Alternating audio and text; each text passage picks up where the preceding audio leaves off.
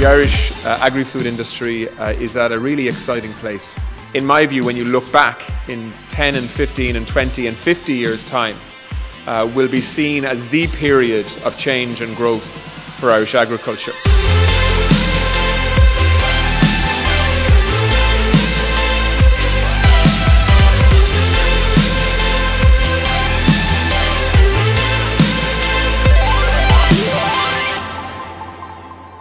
Farmers that are focused on reducing cell count and having better cow health and things like that, they're better farmers to work for. It's quite revealing how much money that can be saved, and the money comes from a number of different sources. One is milk yield, the second is higher replacement rate, and the third is the cost of treating the cows. Well, IBR is a condition that develops with when an animal becomes infected with a virus. It's called bovine herpes virus 1.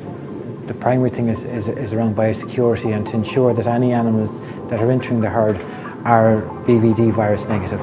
So any animals you buy in or bring onto the farm for any other reason should be tested for BVD before they come on farm. AHI centres trying to source the best genetics. I mean, and under EU legislations we need them actually free from IBR. Practically after 18-month vaccination, right, they're protecting their young stock on the farm. I think it's a good idea for every farmer to understand what Johne's disease might do on his farm and whether he has a risk that it might impact on his business and cause him a significant loss in profit.